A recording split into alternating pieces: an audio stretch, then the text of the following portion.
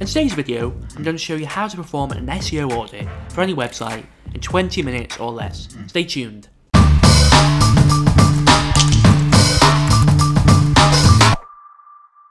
Hey guys, it's Joshua Hardwick here with Ahrefs. Before I dive into this process, let me first introduce the tools I'll be using for this SEO audit. So I've got Google Analytics, Search Console, PageSpeed Insights, Google Structured Data Testing Tool, Ahrefs obviously, Copyscape, a SERP simulator, and a web page word counter. And as you can see, I've got all of these already open in multiple browser tabs, so if you're following along with this video, I'd advise you to do the same. Get all of these open and you'll be good to go. And this final tab is the website I'll be using for the bulk of this demonstration, which is simplelifeinsure.com. But obviously you can use your own website or a client's website or whatever you want to use. So let's get to it. Now the first thing that I'm going to do is I'm going to check that only one version of the site is actually browsable. So right now you can see that I'm viewing the website at https://simplelifeinsure.com. But I want to make sure that this is the only location at which I can access this website. So all of the versions of the site should redirect to this version, which we call the canonical. So first I'm going to check the non-secure version at HTTP rather than HTTPS. And straight away you can see that this does in fact redirect to the canonical HTTPS version, which is a good start. But now I'm also going to try the www version with and without HTTPS. So let's type those in, HTTP, that seems to redirect, and HTTPS with the www. So that also seems to redirect too. So there are no problems there. All of those different versions that someone could kind of type in are in fact redirecting to the canonical version of the site. So moving on, I need to actually crawl the website so that I can check for any other issues. And for this I'm going to use Ahrefs Site Audit Tool, which if you're following along can be found at ahrefs.com/site-audit. And just a quick side note, you could use Streaming Frog for this or another crawling tool, but Site Audit is probably your best bet if you're following along with this video.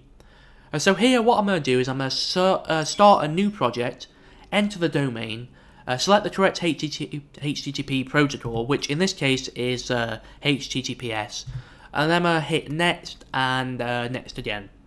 So then on this page I'm going to leave the majority of the settings here as they are, but I will actually check the execute JavaScript toggle and the check HTTP status of external links toggle. This just ensures that we get the most accurate audit. And then I'm just going to hit next one final time. So finally, I'll just uncheck this option to schedule a weekly crawl, and finally just hit create project, and that's it. The site is now being crawled. So while I wait for that to finish, I'm going to perform a few more manual checks. The first of which is making sure that the site is actually indexed in Google, which I'll do by searching in Google for site:/simplelifeinsure.com. And it looks like there are around 222 results, and as I know this site pretty well, I know that that looks about right, but if you're following along with this and you have no clue whether that number actually corresponds to the real amount of pages on your website, then come back to this step once your crawl in Site Audit is complete. So I actually already ran a crawl for this website before I started recording this video. So to demonstrate this, I'm just going to go to the internal pages report in Site Audit for the crawl that I actually completed before recording this video. And in this case you can see that there is a small discrepancy in the number of pages being indexed compared to those that are actually on our website, which is actually being caused, as I've investigated this already, is being caused by Google indexing a few individual elements from the homepage, which is something that needs to be fixed at some point. So next up, I'm going to run a quick check and check if the site ranks for its brand name. So to do that, I'll just type in Simple Life Insure into Google. And as you can see, it does in fact rank, and it's a #1 result too, so there are no problems there. So now I'm just going to jump back to the site, and I'm going to run a few basic on-page checks for all the most important pages on the site, starting with the home page. So to do this, I'm just going to right click and hit View Page Source, which will show me the HTML for the page. Then I'm going to start by taking a look at the title tag. So if you're struggling to spot this, just hit Command F or Control F, I believe, on Windows, and type a less than sign followed by the word title. You can then see that it gets highlighted in the HTML, and you can see that title tag. So here the title tag reads instant affordable life insurance quotes dash simplelifeinsure.com. So at first glance this looks pretty good, you know, but I want to check a couple of things. Number one, is this a good length? Because title tags that are too long get truncated in the search results, which doesn't really look good. And number two, I want to check whether this is optimized around any worthwhile keywords, which it should be, ideally. So number one is easy to check. Just copy and paste the title tag into a SERP simulator, such as SERPSim, which is the one I'm using here, and it'll kick back whether or not it's too long. In this case, you can see that everything looks good. So let's move on and check the keywords. So to me, it looks like this title tag has been formulated around the keyword affordable life insurance, or perhaps life insurance quotes. So I'm going to check both of these in Ahrefs Keywords Explorer rather. So if I just quickly type that in, you can see that both of these appear to have a decent amount of search volume. So again, you know, there's no problems there. It looks like this is quite a well optimized title tag. So let's move on and check the meta description. So again, you can find this easily by searching. Just type in the less than sign and then you know, meta, and you'll kind of get up all the meta descriptions and title tags and all that kind of stuff. So I'm just going to paste this again into the SERP simulator. And as you can see, length is totally fine, and it also looks to me like it's been pretty well written. You know, it's quite a nice description that kind of sums up the site quite well. So finally, I'm just going to check the H1 tag on the page. Now, it's not an absolute requirement these days, but I do generally prefer there to only be one of these on the page, so one H1 tag. And it's also best, in my opinion, if the keywords are sprinkled in there as well. So on this page, you can see that there are actually two H1s, which are effectively just duplicates of each other. So this is not a big deal. Personally, I'd prefer to remove one of them, but aside from that, you know, it's a nice length. I can see that the keywords that we just checked are indeed sprinkled in, so this is another pass for this website. So I recommend performing these manual checks on all of the most important pages on your website. And by important, I'm generally referring to those with the most traffic. You can use Google Analytics to find this out, or alternatively, if you're not using Google Analytics, you can go to Ahrefs Site Explorer, enter your domain, and then go to the top pages report, which will show you the pages that perform best in terms of organic traffic. Then it's just a case of working down this list and performing the same manual checks on each of those pages. But anyway, let's move on and let's get back to the crawl report in Ahrefs Site Audit. So this tells us a ton of information basically, but I'm going to start by checking the HTML tags report to see if it found any other on-page errors across the site, and as you can see, it did. 44 pages with multiple H1 tags, 33 pages missing a meta description, and 7 pages where the title tag is too long. And there's also one page where the meta description is too short. So I'm not going to bore you by sifting through every single one of these errors in this video, but these are issues that should at least be investigated and probably fixed at some point. So let's move on, and next I'm going to go and check for duplicate and thin content. So sticking with the site audit, I'm going to go to the content quality report. And under clusters of duplicate pages, you can see that it's reporting no duplicates found. So again, this is a pass for this particular site. But it's worth noting that this only looks for duplicate content on your domain, on the domain that you've actually crawled. It doesn't check if any of our content is duplicated across other websites. To do this, you'll need to use Copyscape. So I'm going to do this. I'm going to enter a URL from the site. I'll just use the home page for this example.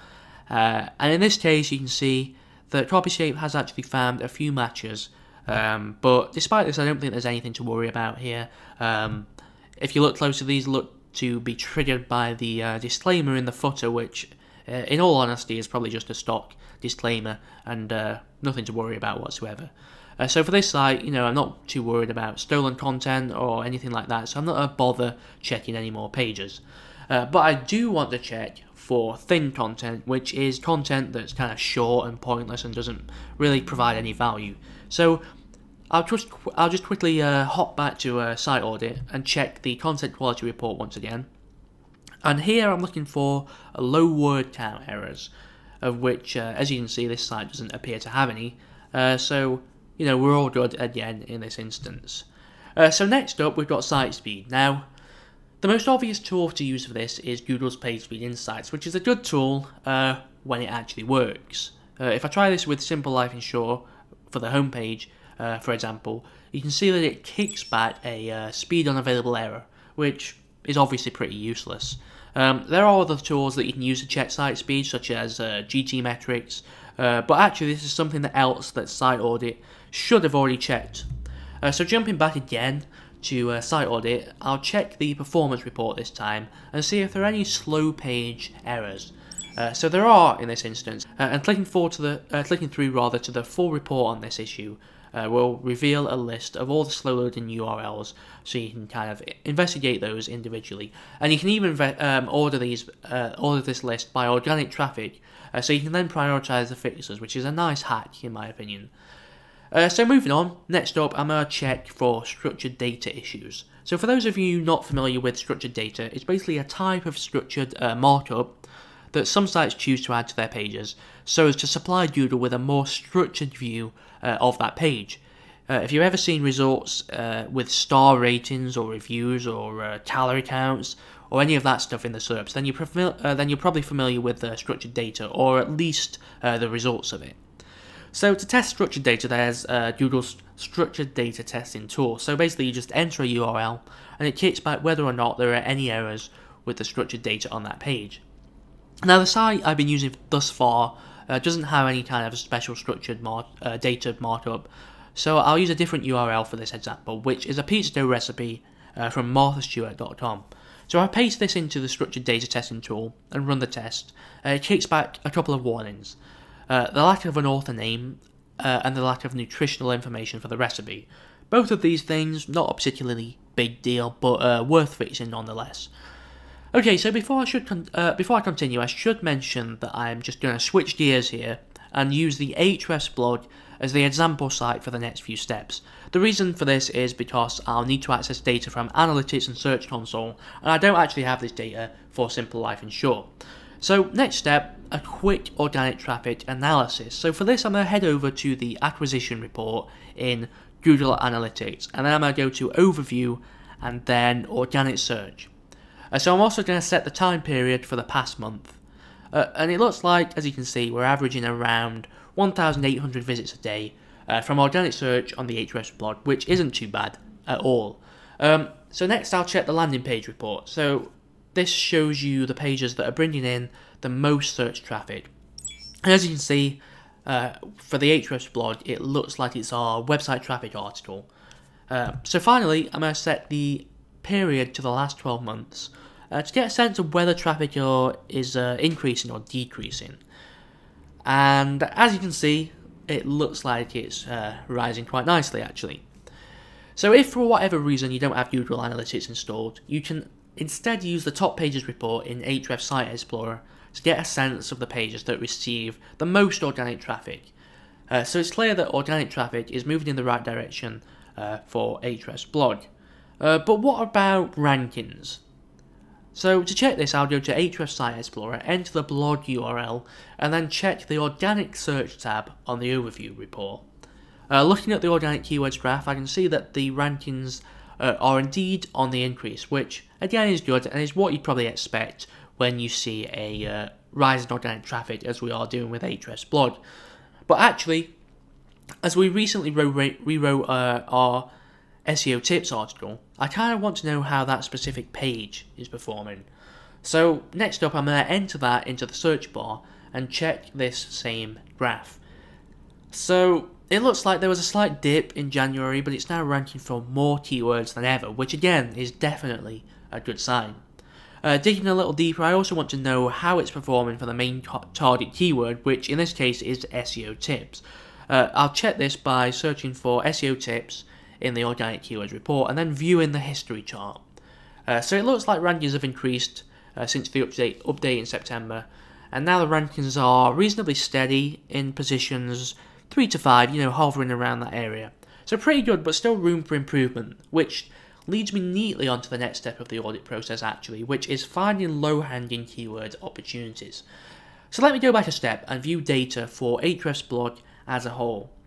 And then I'm going to go to navigate to the organic keyword report once again. And in here, I'm going to filter for keywords where pages on Ahrefs blog currently rank in positions 3 to 5. And I'm also going to add a search volume filter and set that at a minimum of 1,000 searches per month. So now I can see keywords that have a good number of monthly searches, for which we already have rankings in positions 3 to 5. Basically, these are low-hanging opportunities. If we could increase rankings by just 1 or 2 positions for any of these keywords, it would no doubt result in a nice traffic boost. So you'll actually notice that one of these keywords on the list is SEO tips, which is definitely a keyword that we should focus on. So again, this brings me nicely onto the next step, which is a backlink profile analysis. So much like the organic traffic analysis, this isn't so much about finding specific problems and fixing them, as it is about making sure things are generally heading in the right direction. So I'll start by going to the overview report in Site Explorer and checking out the referring domains graph. So it looks like the number of referring domains is steadily increasing, as is the traffic. But what kinds of anchors are those domains using when linking to us? So let's scroll down to the anchors cloud and take a quick look. So it looks as though there's a mixture of anchors, but as you can see, it's mostly branded anchors, which is, again, quite good. So finally, I'm going to dive a bit deeper and make sure there are no dodgy sites actually linking to the Ahrefs blog. So for this, I'll go to the referring domains report, then sort the domains by domain rating from lowest to highest. So nothing is jumping out at me particularly in this report, so on the whole, things I would say are okay. Obviously, this is a very quick and high level view, so if you're concerned about dodgy sites linking to you, then I would recommend spending more time in this report and delving a little bit deeper. Okay, so next up, I want to make sure that there are no broken pages on the blog, and especially not broken pages with a lot of backlinks. So I'll go to the Best Buy links report and then filter for 404 pages. So it looks like there are a few broken images, but nothing too worrying, no pages with a lot of backlinks. Most of these images are likely the result of old blog posts being updated or deleted, and none of them, as I say, have a lot of links pointing to them, so these are nothing really to worry about. If you do see broken pages with a ton of referring domains, then you may have issues. In that case, I would actually recommend checking out the full guide to finding and fixing broken links, which you can find at ahrefs.com/blog/fixbrokenlinks. So I'm also going to check for broken outbound links on the blog, and for this I'll use the broken links report under outgoing links. So it looks like there are a few. These either need to be removed or updated ideally. Which brings me to the final 2 steps in the SEO audit process, both of which revolve around content. So the first is a content gap analysis. This basically involves finding keywords that competitors rank for, yet we currently don't. So for this I'll use the content gap tool within Ahrefs. So I already know a handful of competitors for Ahrefs, Backlinko, for example, Siege Media, and HoboWeb. And I'm going to enter these domains as the targets in the content gap tool. Then I'll add Ahrefs blog under the "but the following target doesn't rank for" option. By the way, I should stress that all of these need to be set to domain mode. So finally, I'm just going to hit show keywords to uncover any content gaps. So right away there are quite a lot of results, but to filter these down, I'm going to filter only for keywords with a search volume of at least 5,000. So now I can see a few good keywords that our competitors are ranking for, yet we currently aren't. These would be well worth us creating some content around. After all, if our competitors are ranking for such terms, then what's to stop us ranking for them? So on to the last step of our SEO audit process, which is running a full content audit. Now we did this a couple of years back and ended up deleting over 200 pages from the Ahrefs blog. All of these were low quality pages that served no purpose and brought virtually no traffic to the site. But the cool part is this: our organic traffic actually increased after we deleted these pages. So what exactly did we do? Well, it was quite simple actually. We found low quality pages with little to no organic traffic, and if they had potential and could be easily improved, then we updated and relaunched them. If not, we deleted them and redirected the URL to another relevant page on the blog. To be honest, this is quite an in-depth topic, and it's one that we plan to tackle soon with a full post on the blog, but for now, I would advise that should you choose to perform a content audit, you should avoid deleting content unless you're absolutely certain that it serves no purpose and has no value. Even then, it may be better to just improve and relaunch that content. And that just about brings us to the end of our 16-step SEO audit process. So I hope it was useful, and of course don't forget to check out the full post on the Ahrefs blog, where you can find a much more in-depth write-up of this entire process. And again, if you enjoyed this video, don't forget to hit subscribe, because there's plenty more where this came from. Cheers guys.